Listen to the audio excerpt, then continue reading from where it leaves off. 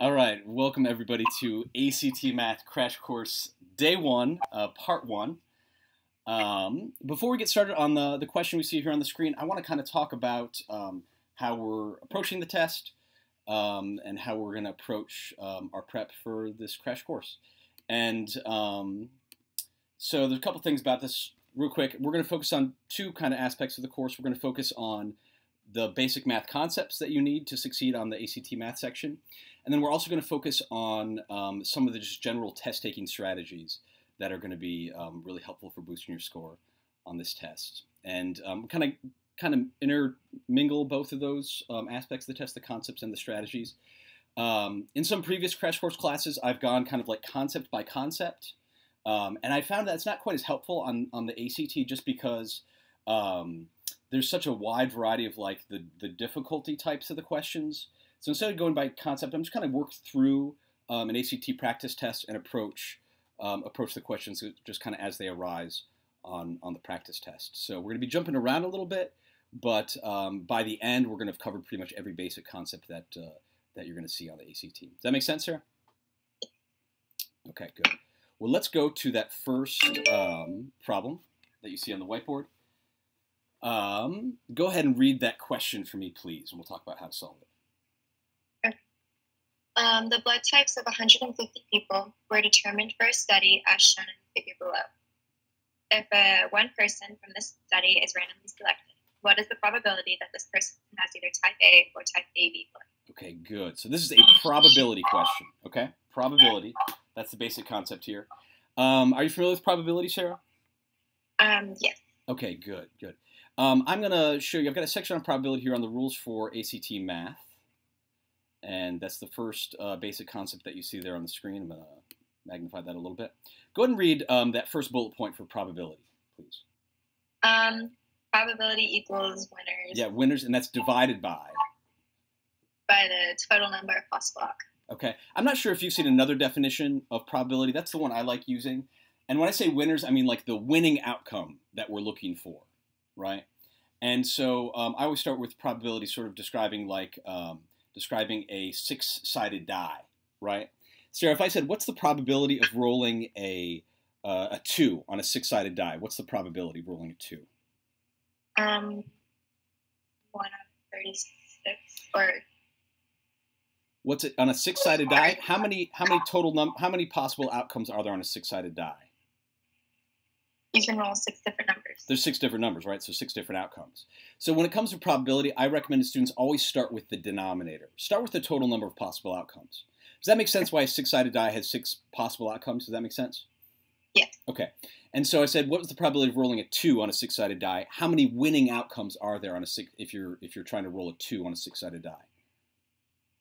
You can only get the 2 once. So yeah, you can only get the 2 once. So that means there's 1 winning outcome on a six-sided die. So the probability would be 1/6. Does that make sense? Okay. What if I said, what's the probability of rolling a 2 or a 3? What's that probability on a six-sided die? That would be 2/6. 2/6, right? Because there's 2 winning outcomes, a 2 or a 3 on a six-sided die. So 2 sticks or just 1/3, right? You could simplify that if you wanted to. What about a 1, 2, or a 3? What's the probability of rolling that? 3 out of 6, which is half. 3 out of 6 exactly, which is 1/2. You could simplify that as well.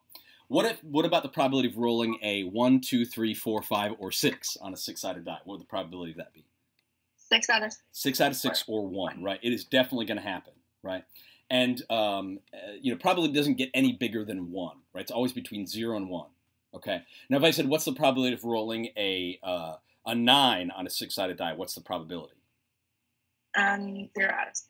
0 out of 6, right? So it's just not going to happen, right? So there's 0 probability, right, that you would roll a 9 on a six-sided die. Does that all make sense? Yeah. Okay.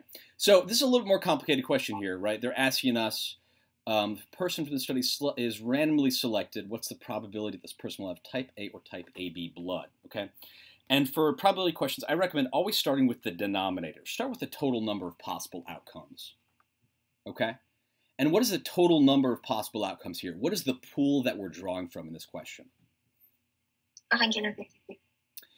Yeah, 150 people, right? It's the total number of people in the study.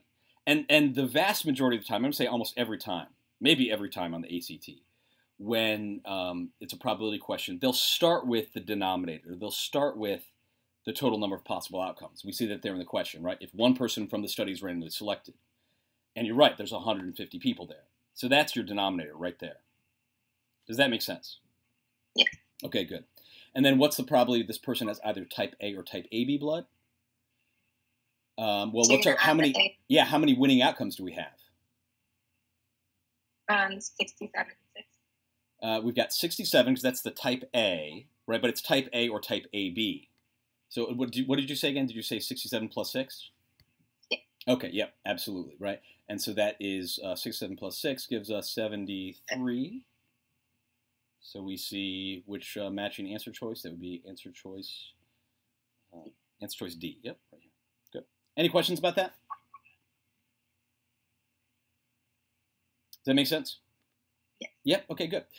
So some probability questions get a little bit trickier, but I kind of want to go over that basic process, and I really strongly recommend starting with the denominator. And sometimes, certainly on the SAT, by just starting with the denominator, sometimes you can find the right answer just knowing the denominator.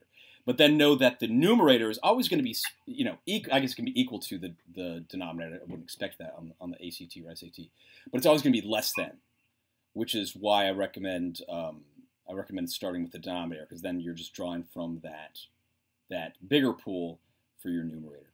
Okay? Okay. All right. Pretty easy. Starts off pretty easy.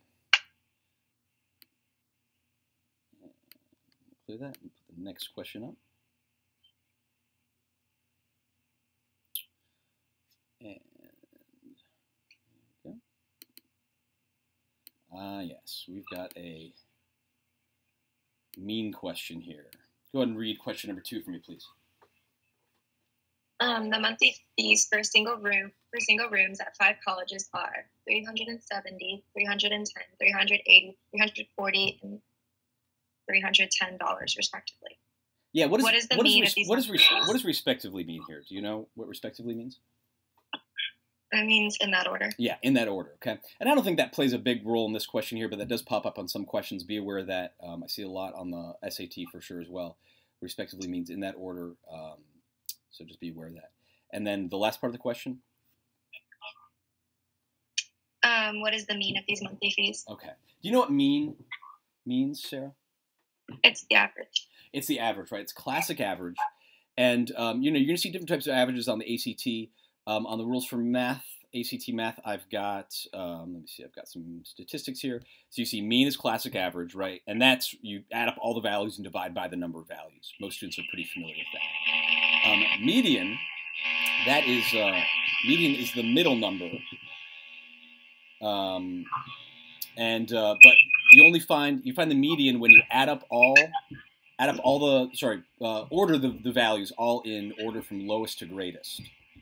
Okay, you've seen that before? Yes. In median? Okay, good. And then mode is most frequently occurring number. So find, if like there's 3 7s, right, and then everything else pops up just once, then your mode is going to be the most frequent. That's going to be that 3, or those 7, sorry. And then range is the difference between the highest and lowest number. Those all pop up on this test. I'm getting some funky feedback. You're catching that on your end? Yes, I am. Yeah. Can you try plugging in your earbuds again to see if that might? I don't have them plugged in. Oh, you don't anymore. Can you try plugging those in? See if we can get that working, perhaps. Yeah. And we'll go back to the question. I don't know if they have a mic. That might be why the audio. Okay, why they didn't come across. Okay, no problem. We'll make it work. And in fact, it just disappeared right now, so I think we're good. Okay. All right, so let's go back to this. And how do we calculate the mean then for these monthly fees? You would add all 5 numbers together and then divide them by 5. Great, let's do it. You can use your calculator here, of course, throughout the ACT. So I'll do it with you here. So 370 plus 310 plus 380 plus 340 plus 310.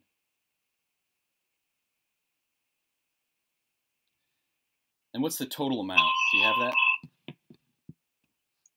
I got 1701. You got 17 what? 1701. 1701. 1,701. Yeah, I might have. I got 1,710, which I think would make more sense because I don't see any single digits here. Yeah, no, I missed a 0 on the 300. Sorry. Okay, gotcha. That makes sense. Yeah, I think it's 1710. And then what do we divide that by? By 5. Divide by 5. And what does that equal?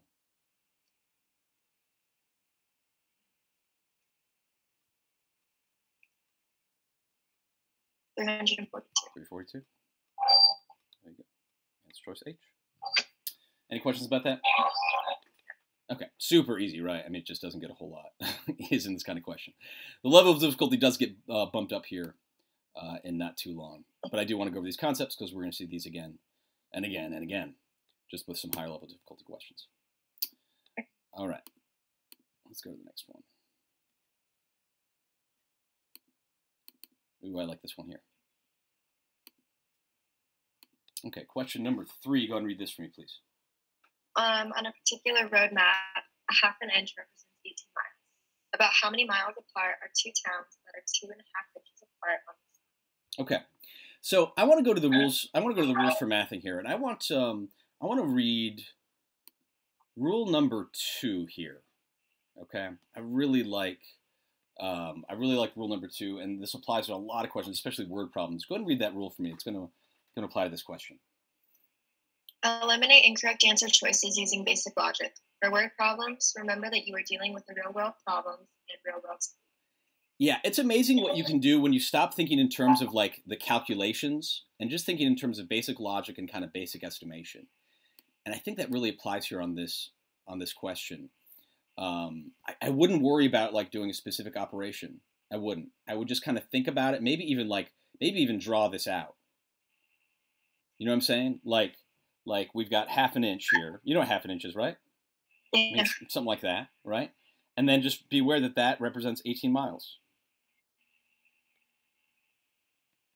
Right? That's 1/2 an inch.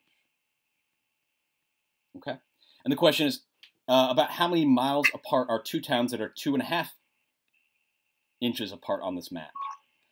Well, what's 2.5 inches going to look like if this is half an inch right here? What's 2.5 inches going to look like? Could you describe that? It's going to be 2 more.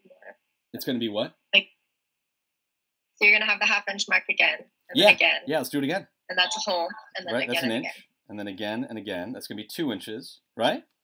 And then another half inch here. Does that make sense? Yeah. Okay, so it's 18, and then another 18, and another 18 miles, right? Because that's just how many miles apart. Another 18, another 18. Does that make sense? Yeah. And the key here is we're sort of like understanding conceptually, right, how these problems work. Okay, and not worrying about the operation. Like what we've got, and now of course to see the operation, all we got to do is multiply 18 times 5, right? Does that make sense? But if you get the concept, then you're going to figure out the operation. Does that make sense? Okay. So I really recommend, especially on word problems also, if you can draw a picture, always draw a picture. Seems so simple here, but I mean, students can mess this one up. They do. They just kind of slap some numbers together and it doesn't work out. But if you draw a picture like this, you're going to nail this. There's no question. We probably don't even need to maybe do the calculation. Look at some of these answer choices. Look at answer choice A. Right?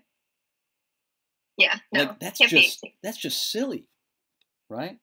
Answer choice B, ridiculous. C, ridiculous. D, also too small.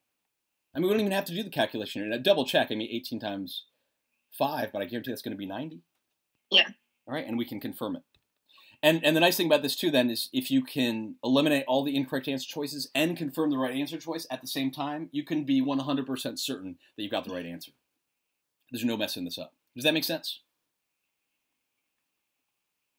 So this is kind of like just the general test-taking strategy I'm going to hammer throughout this course, is make these questions concrete. Think in real, basic, logical terms. And you can't mess up a question like this if you do. Okay? All right. Let's go to next. All right.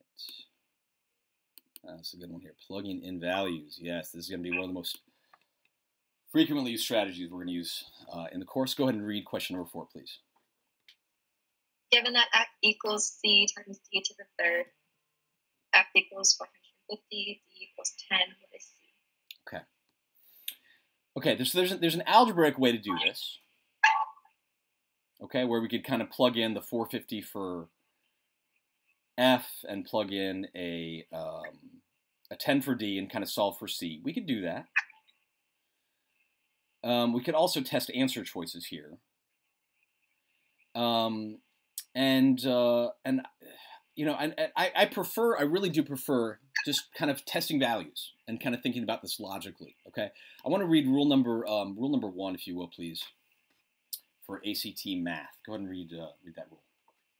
Avoid algebra whenever possible. Instead, plug in values for the variables. Okay, now I'm not saying you can't do algebra here on this question. If you're really comfortable with it, you know exactly what to do. I'm down with whatever gives you the right answer. But if you just plug in values, this is a calculator section question, right? I mean, you can use a calculator on all these questions. Just plug stuff in, right? You're gonna get it right as long as you punch the right buttons. Does that make sense? Okay, so let's do this. Let's plug in. We're gonna plug in a 450 for f. Does that make sense? Mm-hmm. Okay, and that equals c. I'm just gonna leave it c for just right now. C times d, and d is 10, to the power of 3. Okay. All right. Well, what's 10 to the power of 3? 10. Yeah, it's 10, right? And this is where I think about what, don't worry so much about the operation. What does that mean? You're absolutely right. To raise something to the power of 3 means you multiply it by itself 3 times, right? But I guess you've got the calculator here. You should be able to just punch in 10 to the power of 3 in your calculator, or if you want to do 10 times 10 times 10, you can. And what does that equal? 1,000. Yep. Does that make sense? Okay. Yeah. So we've got c times 1,000 equals 450. Does that make sense? Okay. Again, if you're really comfortable with the algebra, it's not super complicated. I do work with a lot of students that struggle with algebra and struggle with operations when it comes to isolating variables. So I like to look at this one and think in real logical, kind of like basic estimation terms. I look at that equation. I'm like, can C be bigger than 1? It can't be, can it? All right, it's got to. If I'm multiplying 1,000 by something and I get something less than 1,000, it's got to be less than 1. And what's the only answer choice that's less than 1? The only logical choice. Yeah, is F. That's it. Bingo. Okay. Now again, the operation's not super complicated. If you want to isolate C, divide both sides by 1,000. Okay, not complicated. One step, real easy. And you punch that into the calculator, you'll get an answer choice F. But I'm just showing you kind of another approach to do it, where you can sort of like just feel it out logically. And if you understand what the values mean, you can work it out. And that's going to be really, really useful, especially when we start seeing some higher level difficulty questions. You can kind of just use a lot of basic estimation. We're going to see that a lot throughout this course. Okay? Any questions before we continue? No. No? Okay, great. We're going to keep rolling.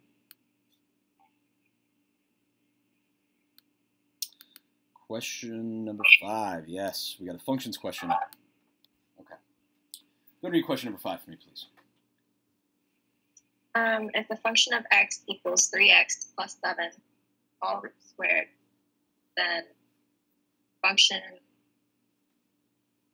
1 equals. Yeah. So I would probably read this right here. I'd read that as f of x.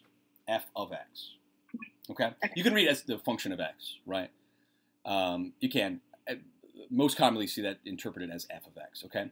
And I want to make this really clear to anybody watching the video here, which is that doesn't mean f times x, okay? That throws a lot of students off.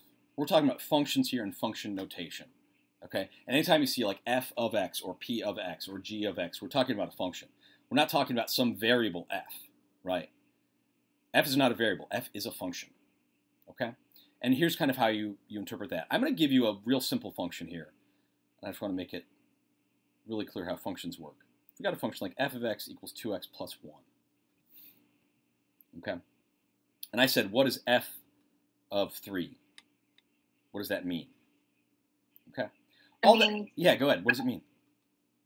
Anywhere you see an X, plug in a 3. Yeah, where there was an X, you plug in a 3. That's it. Okay, so 2 times not X, but 2 times 3 plus 1. Okay, so what's f of 3? 7. Yeah, f of 3 is 7. Okay, and here's the best way to understand functions. I coach students to understand them in terms of inputs and outputs. Okay, X is your input. It's what you're plugging into the function. Okay, and in the case of f of 3, 3 is your input. So we're going to plug it in. Okay, and then f of 3 is your output when your input is 3. So f of 3 is 7. So when I plug in a 3, I get an output of 7. Does that make sense? Yes. Okay, so we're doing the exact same thing here. We're just plugging in a 1 in place of the x. So let me see you do this on the whiteboard. I want you to give that a try. Just rewrite the function, but instead of rewriting it with an x, we're going to rewrite it with a 1 in place of x. Can I see you do that?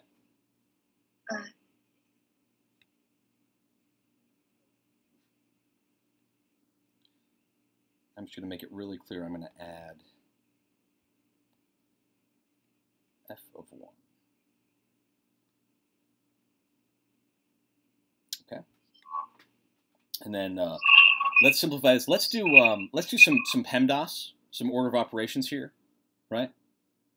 Are you familiar with PEMDAS, Sarah? Yeah. Okay, good. Yes. So let's calculate. So that's parentheses, exponents, multiplication, division, addition, subtraction. I will have that on the rules for ACT Math. That'll be added on there, so you can reference that if you need to. So let's start with what's in the parentheses, and what does that equal? 3 times 1 plus 7 is in the biggest parentheses. Yeah, and that's going to equal 10, right? Mm-hmm. And so it's just 10 squared. Which is 100. 10 squared, yeah, which is 100. Easy, right? I mean, man, this is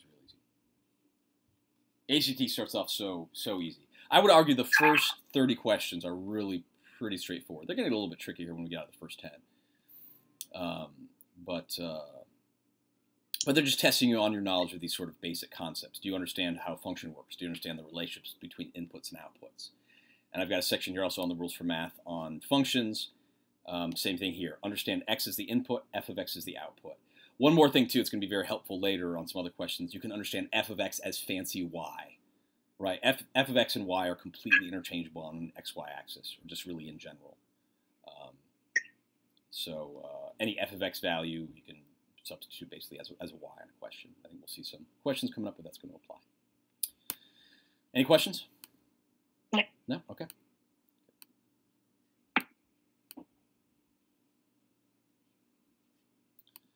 Ooh, yeah. Percent increase. Go to your question number 6 for me, please, Sarah. George's current hourly wage for working at Venti Smiles is $12. George was told that at the beginning of next month, his new hourly wage will be an increase of 6% of his current hourly wage. What will be George's new hourly wage? Okay. Let's talk about percents real quick. Do you know what percent means? A part of something? It's a part of something. Absolutely. Part, right? Per means part of or out of. And cent means 100. Right? Mm-hmm. Cent means 100. As in, like there's 100 cents in a dollar. Right? Or there's 100 years in a century. Sorry. 100 years in a century. So 6% just means 6 out of 100. Or 6 divided by 100. Does that make sense? Yeah. Okay. So if we want to find, so that he's getting a 6% increase on his hourly wage. That's very interesting. 6% increase. You know, before we do the operation here, maybe we can feel this one out logically. Do you know what a 6% increase of something would look like? Do you know what that would feel like? Is that a big increase or a little increase? It's small. It's a relatively small increase. Right? Like a 100% increase, you'd be doubling it. Right? Like a 10% increase would be, it's not a big increase. Just knowing this, I'll bet we can eliminate some of the answer choices that just seem off. You know what I'm saying? Mm-hmm. What answer choice would you eliminate right off the bat? Just kind of basic estimation here. I would eliminate the 12.06 because you're not just adding 6 cents. Yeah, you're not adding 6 cents. Absolutely, I love it. Absolutely, I would eliminate that as well. It's not a 6 cent increase. But then I would also eliminate J and K because it's not $18 and $19. Absolutely, they're just silly. The other two seem more logical, though. Yeah, the other two are pretty reasonable, and I can guarantee it's going to be one of those two. Does that make sense? I mean, even if this is as far as you get on this question, and you don't know exactly how to find like a 6% increase, I'm pretty cool with that. You got a 50-50 shot now on a tough problem. If you didn't eliminate anything, it'd be a 1 in 5 or 20% chance of getting it, right? And here you got 50-50 odds, which are pretty good. Okay. Now let's talk about finding 6% of something. There's two ways to do percent increase here. One way to do percent increase, we just find 6% of 12 and then add that to 12 to find out what his new hourly wage is. Does that make sense? Okay. So to find a 6% increase, or to find what 6% of 12 is, right? We just take 12 and we multiply it by 6%, but 6% is a number. 6% is 6 divided by 100. Okay? And if you punch that into your calculator, you'll get 0.06. Does that make sense? Yes. Okay, good. All right, and what does that give us? What's 12 times 0.06? 0.72. What is it again? 0.72. 0.72. I already see an answer that's looking pretty good. All right, answer choice H. Let's confirm it. All right, so it's a 72-cent increase, and we just add that to $12, and we get $12.72. Does that make sense? Okay, so that would be answer choice H, which is correct. It is answer choice H. There's one other way to do it, okay? And instead of doing it, that was like a two-step process, right, where we found 6% of 12 and then added that to 12. You can do it in one step. If we multiply 12 by 1.06, that'll give us the 6% increase in one step. Go ahead and punch that into your calculator. Tell me what you get when you multiply 12 times 1.06.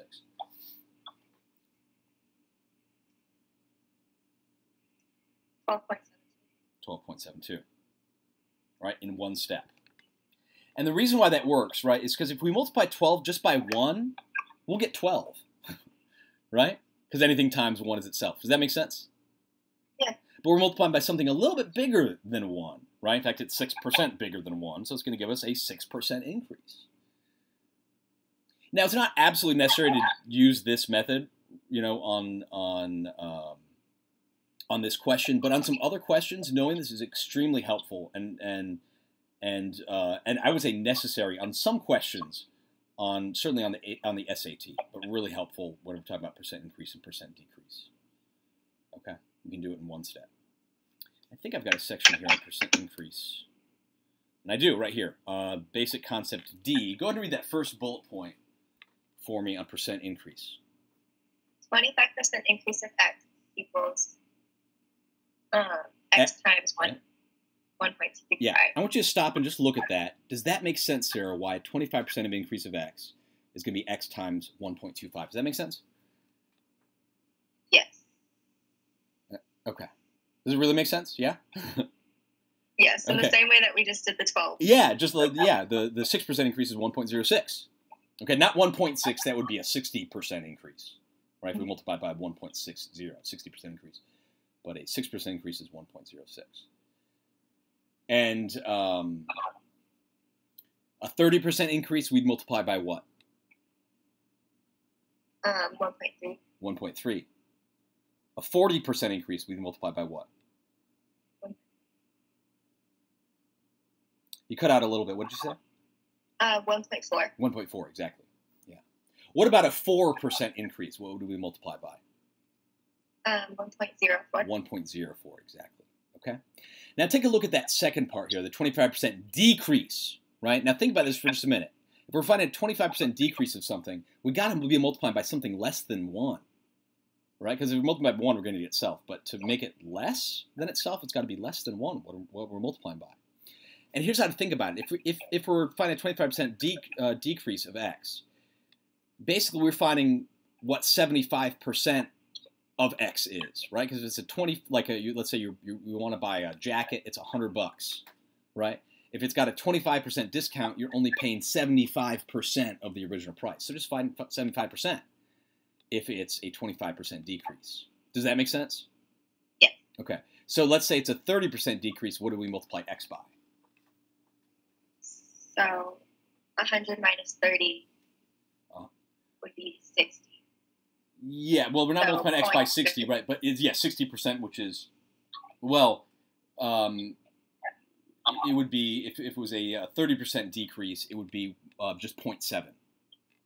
Because it would be 100 minus 30%, so 70% or 0.7. Does that make sense? Or no? Yes. I don't fully believe yes, it. Yes, okay. Because 100 minus 30 is 70. Yeah. And 70 as a percentage is 0.7. Yes, okay. yes, absolutely. What if it's a 40% decrease? What do we multiply the original value by to find a 40% decrease? 0.6. 0.6, exactly. What if it's a 70% decrease? That's a big decrease. What do we multiply the original value by? So it would be 100 minus 70, which would be 30. So yeah, so 30% or 0.3. Okay, does that make sense? Yeah. Okay, good. And it'll pop up on some of the higher level difficulty questions, but it's nice to sort of approach these on the easier questions and get the basic concept down. All right, let's keep rocking and rolling.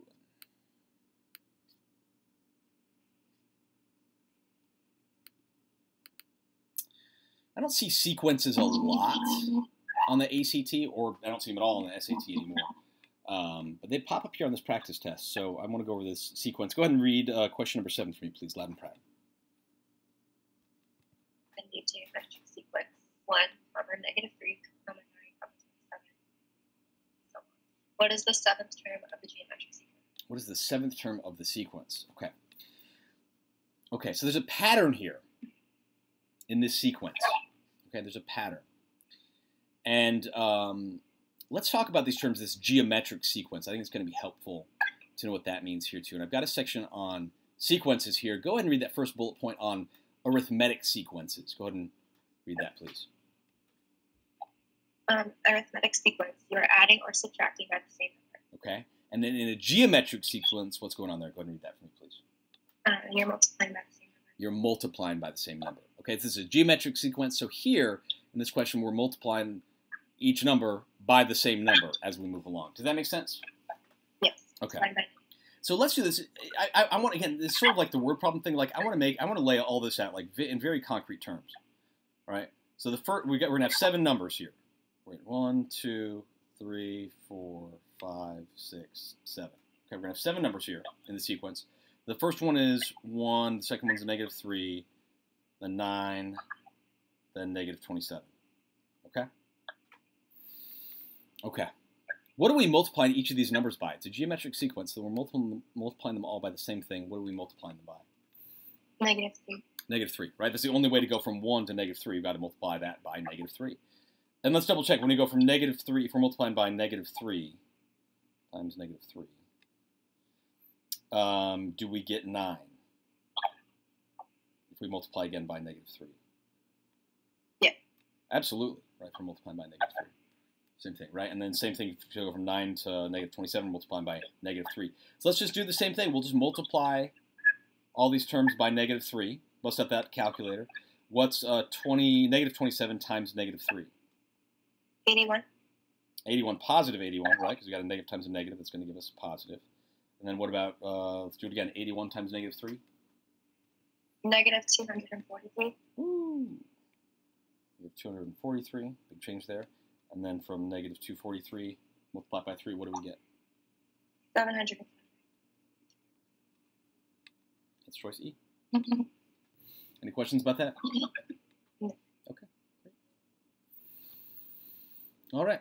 I don't think I've ever seen an arithmetic sequence on the ACT, but again, this geometric sequence does pop up here. Just kind of be aware of what that means. But I love also, instead of like just trying to like punch everything into the calculator, like I think it's really easy to lose track of like which number you're working on. Do you know what I'm saying? Like if you're just punching it all in, like lay it all out, draw it out, draw those 7 blank spaces and fill them in. and make it as concrete as you can. Okay.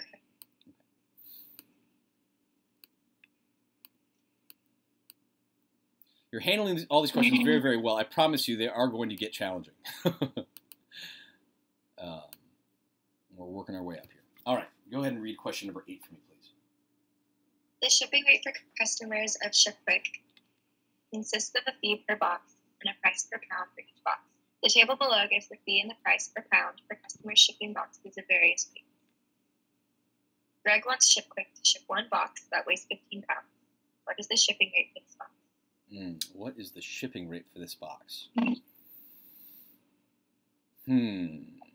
Okay, so we ship in a box that weighs 15 pounds.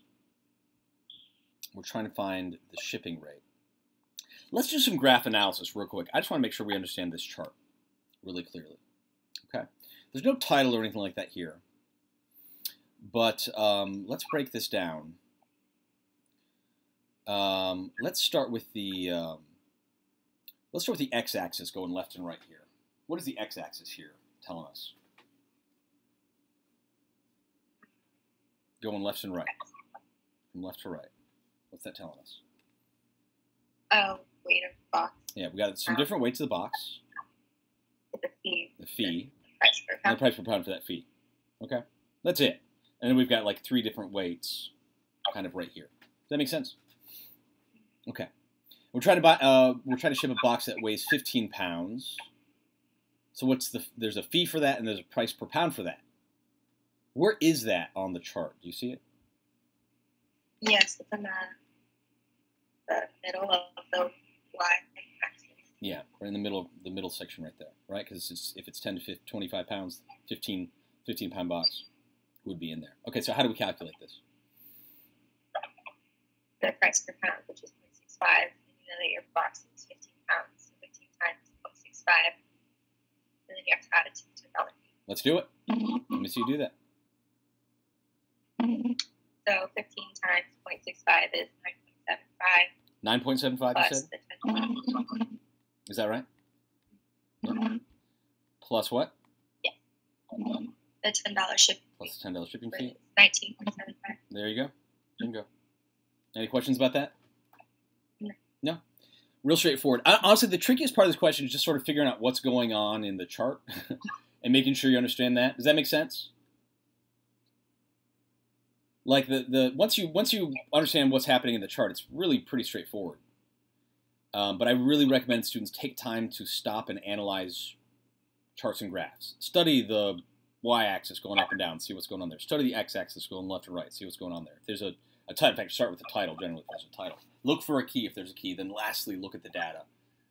And if your understanding of the chart is good, you're going to nail a question like this. Okay. Any questions? No. No? Okay. Let's keep rolling.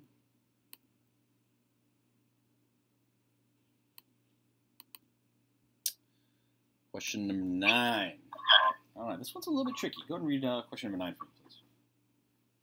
A computer chip, 0.32 centimeters thick, is made up of layers of silicon. If the top and bottom layers of each are 0.03 centimeters thick, and the inner layers are each 0.02 centimeters thick, how many inner layers are there? Okay, what are we solving for here? Let's make that really clear. What are we solving for, Sarah? We're solving for how many inner layers are in the silicon chip. Yeah. On word problems, I love underlining the thing that we're solving for, which is almost always going to be, let me rephrase that, it's always going to be in the last sentence of the question. Okay. How many inner layers are there in this computer chip? Okay. I want to draw a picture. Okay, this is really one of my rules for, on the rules for ACT math when it comes to word problems. If you can draw a picture, always draw a picture. Always. Okay? And I know you might be like, but there's already a picture there. Like, yeah, but I want to draw a picture of the layers. Okay? I want to make this as concrete as possible. Does that make sense? Yes. So, like, let's do a cross-section, right, of the microchip right here. Does that make sense when I say cross-section? Not quite. No? We're kind of looking at it like this. Like, we're magnifying this part, that side view. We're magnifying that view. Okay, so we're getting up close to look at the layers. Does that make sense? Yeah. Okay. Let's draw these layers. Now it says the top and bottom layers are each 0.03 centimeters thick. Okay? What is that going to look like if the whole thing is 0.32 centimeters, right, which they tell us right here? What is 0.03 centimeters going to look like?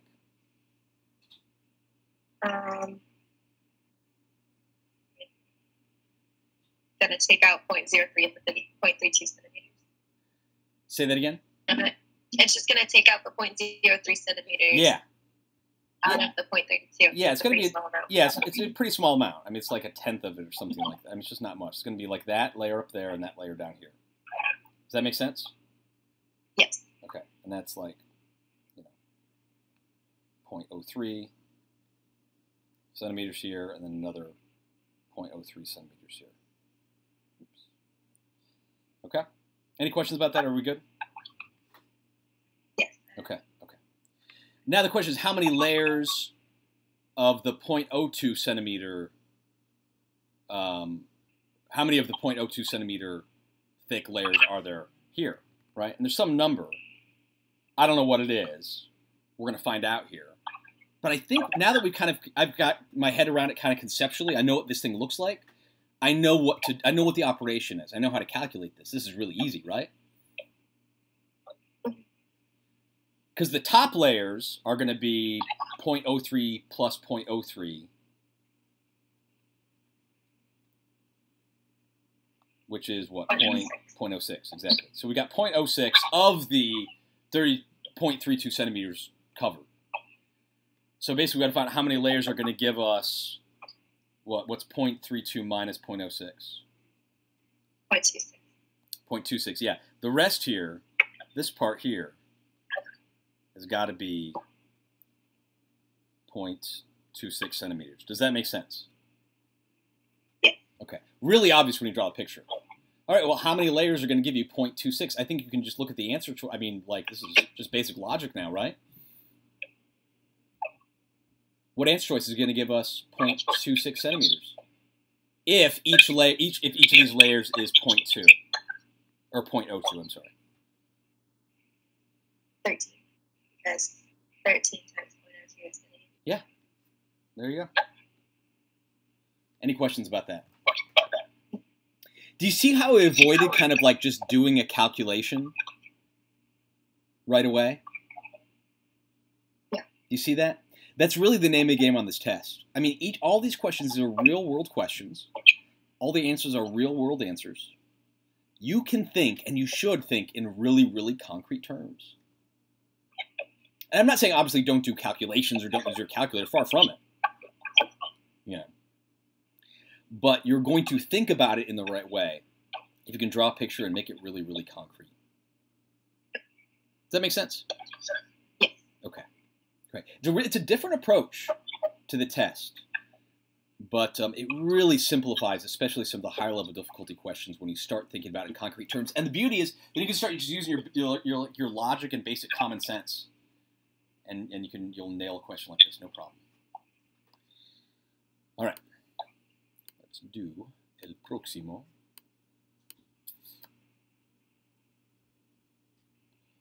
Number 10.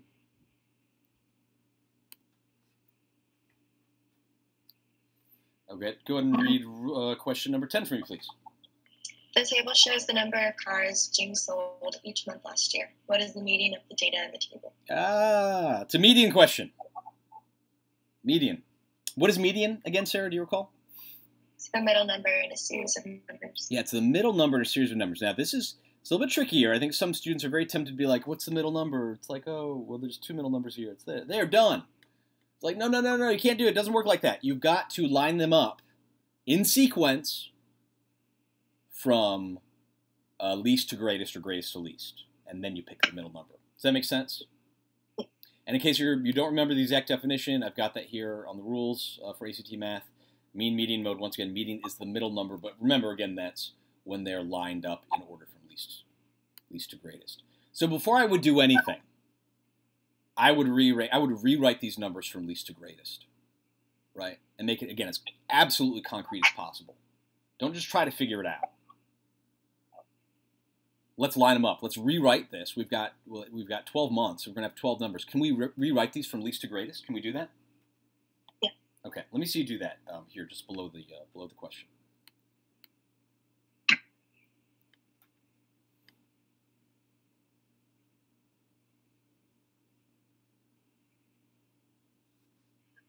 Okay,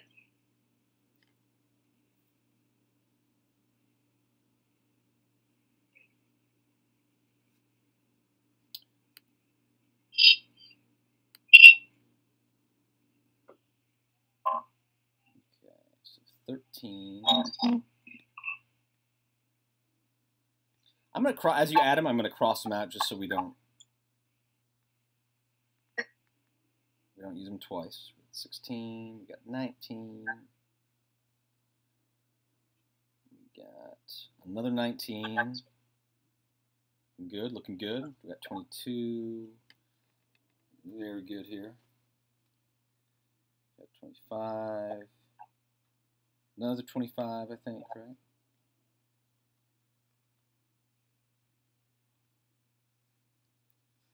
Six, 27, yep, and the rest are thankfully in order. All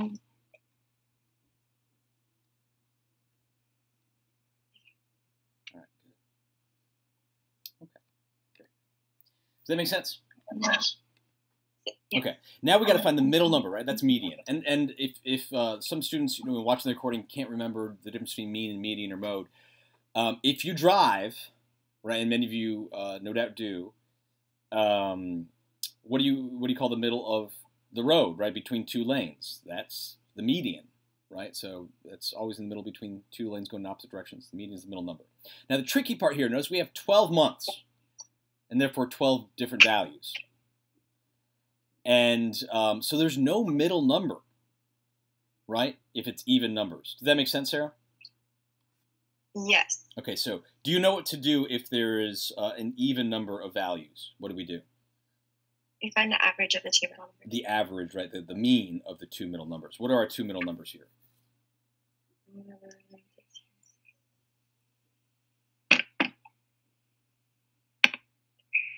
It's going to be like, it's going to be number 6 and 7, right? 1, 2, 3, 4, 5, yeah, 22 6. and 25.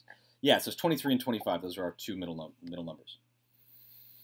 So we've got to find the average of that. What is the average of 22 and 25?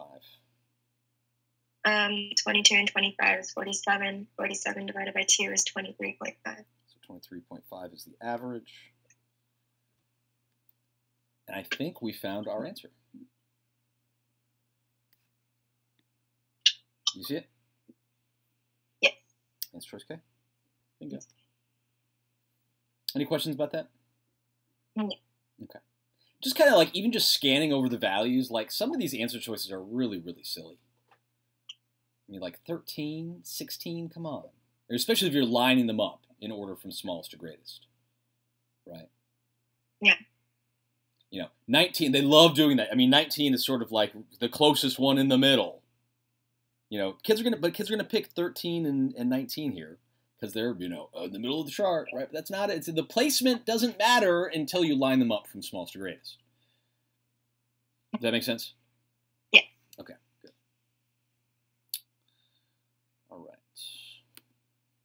We are cooking.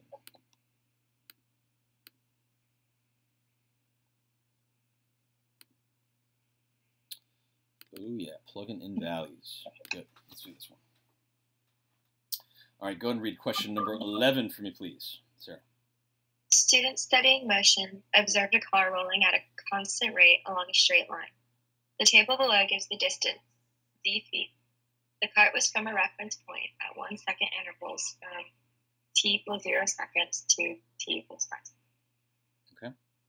Which of the following equations represents this relationship between d and t? Okay. So we've got this chart right here in the middle.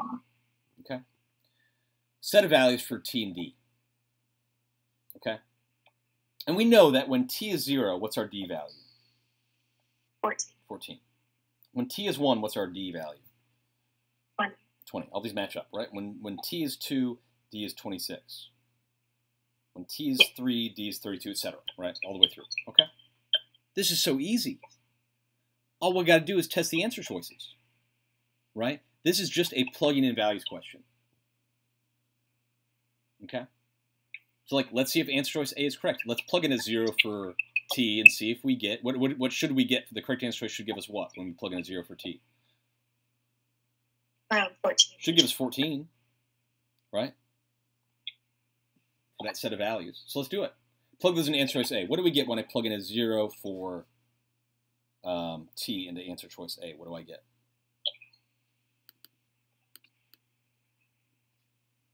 Which?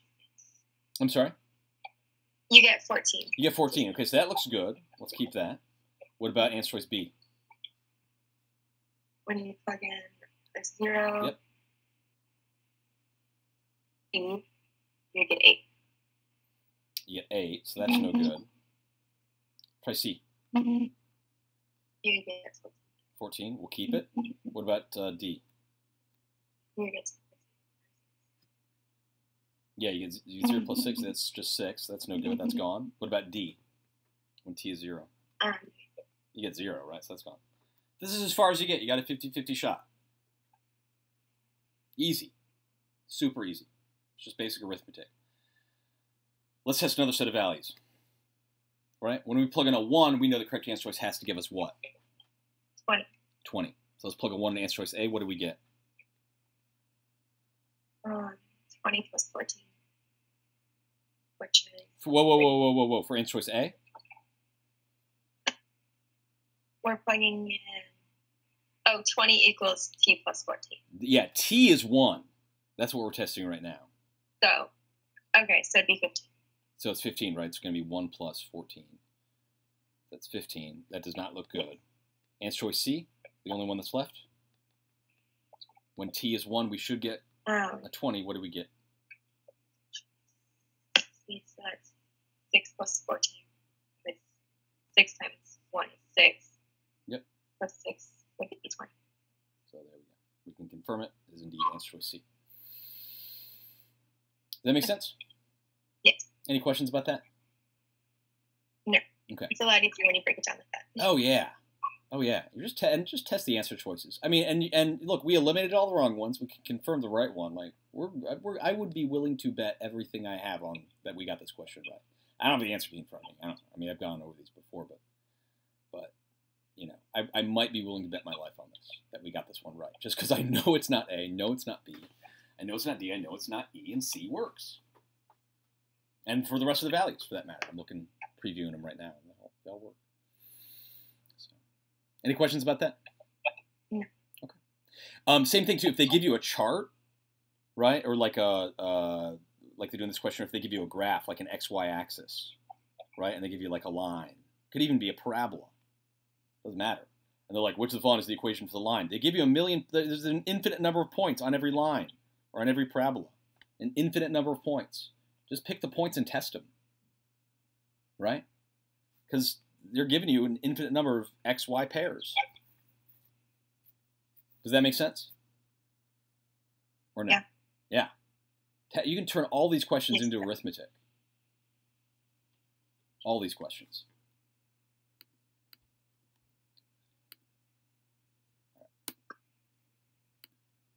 Let's do one more, and then we're going to take a little 5-minute break here.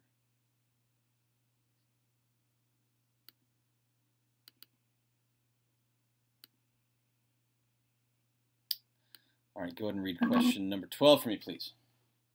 The length of a rectangle with an area of 54 square centimeters is 9 centimeters. What is the perimeter of the rectangle in centimeters? Okay, let's get some of this vocab down first. We know what area is, right? Yes. Right. Base times height or length times width, right? And then you know what perimeter is as well, right? Yes. All of the sides added together. All the sides added together. Yeah, and I've got this on the rules for math too. I've got some definitions. So I've got perimeter here. Most students know area. I don't have that on there, but I can add that. Again, we're trying to find all the sides of the figure all the way around. Added it up here in this question. That's perimeter. Okay. Can we draw this? Can I see? I want to see you draw this. I want to make it concrete. Again, I don't want to do an operation. I want to see this rectangle. And I think once we kind of see it, it's going to help us conceptualize it and help us make sure our operation is on the right track. So let's draw this triangle. It's got an area of 54 square centimeters and so it's a triangle with area 54 square centimeters. Okay. So the length is 9 centimeters. Can you draw that rectangle where the length is 9 centimeters and the area is 54 centimeters squared? One side is 9. Yeah. So the length is 9, and then the area is 54, right? And how do we get area again? Length times width. Length times width. So what's our width? If our length is 9, what's our width going to have to be? 6. It's going to have to be 6. Does that make sense? Yeah. All right, because 9 times 6 is 54. Real basic, right? Mm-hmm. All right, so how do we find the perimeter now? What's the length all the way around? 9 and 9 is 18. Yeah, so it's going to be, let's clarify all the sides, right? We've got 2 9s and 2 6s, and add all that up. What do we get? 30 is 5. What did we get? I got 30. That is 30. Yeah, great. That's choice K. 9 plus 9 plus 6 plus 6. Any questions about that? No. No. Okay. Do you see how I didn't even really think in terms of operations? I was like, I just want to see this rectangle. And drawing it out, whenever you can draw it out, especially if it's a figure or something like that, draw it out, make it concrete. And then your operations are going to be spot on if you're understanding the question the right way. You don't even have to think about the operation. You just kind of see it and just kind of reasonably figure it out. Okay. All right. Any questions before we take a little break? No. Okay. Let's take a little 5-minute break. Go get some coffee or some water or some tea. I recommend something with caffeine. That's what I'm going to be doing. And then I'll see you here in about 5 minutes, okay? Okay. All right. Thanks, Sarah. I'll see you soon.